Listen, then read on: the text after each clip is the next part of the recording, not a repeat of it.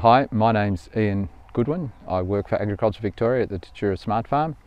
I lead one of the PIPS3 projects on apple systems and apple technologies. Today I'm with Alessio Scalisi he's also from Agriculture Victoria and works on this project, the PIPS3 project. We're just going to give a bit of an update today on how we've been testing the cartographer, this machine right here, and how we actually are trying to use the data for management purposes, obviously for apple growers. So Alessio, first of all, how far have we got with trying to apply some of the measurements we're taking of flower number and fruitlet number for the purposes of irrigation, for thinning? Yeah, thanks Ian. So we've been using cartographer for measuring crop load and flower numbers in this setting of the Sundial Orchard with different rootstocks. So it's been really good to assess the difference between the rootstock effect on crop load, and we've been using those numbers to basically manage thinning this season. So last season we validated the technology. This season we are actually calibrating new models and then using those calibrated numbers to manage thinning in the 3 different rootstocks in the Sundial Orchard.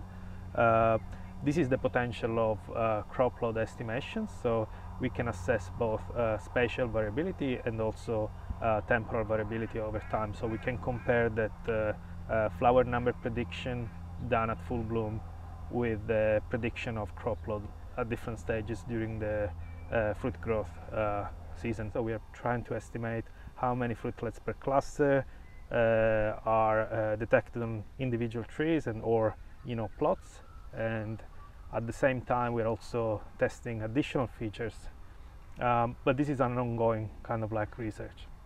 Yeah. So Alessio, what's the output? What do you actually look at? What can a grower see? How does he visualize this sort of stuff? Yeah, so there are different levels. The first level is Green Atlas. Through this produces spatial maps, heat maps with variation. You can assess the variability of, for example, fruit counts, crop load, or fruit diameter, or fruit color. And a second level of output is numbers. The actual raw data that needs someone that is actually capable to process that information, so that you can develop block-specific relationships, for example, between fruit diameter, crop load, fruit color, and tree geometry and other parameters that can be predicted with this technology. What this technology can also measure is tree geometry.